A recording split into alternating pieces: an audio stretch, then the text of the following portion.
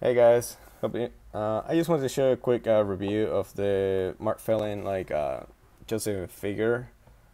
I'll move the camera around. So I think this is certainly really cool. I think details on it is really well done.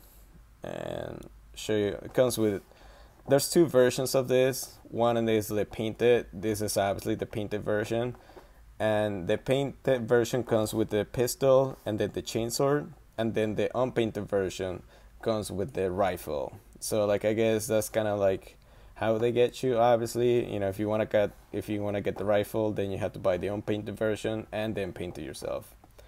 But I'll show you the backpack. So I think I believe I got three of these. So I got three of these for 20, and I think for the amount of plastic that you get, and the just the way you can articulate this, I think it's certainly worth it. I also own Necron figures, but I wasn't a fan of the paint job, so I didn't get that one. But yeah, I just wanted to show you, what it looks like.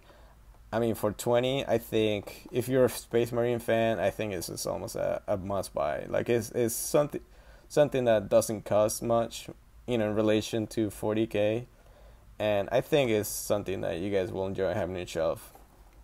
So yeah, let me know if you guys got this.